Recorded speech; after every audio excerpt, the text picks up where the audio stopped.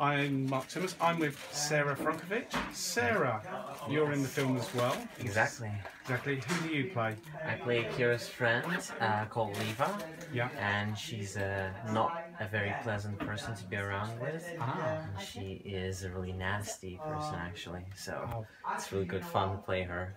Is it just that are you in quite a few of the shots or roles, or is it just one scene you're in, or are you in other scenes? Quite several scenes, but you never see me coming, so I'll pop out. But you'll have to wait till the film is released to find out where I am in the film and what am I doing in there.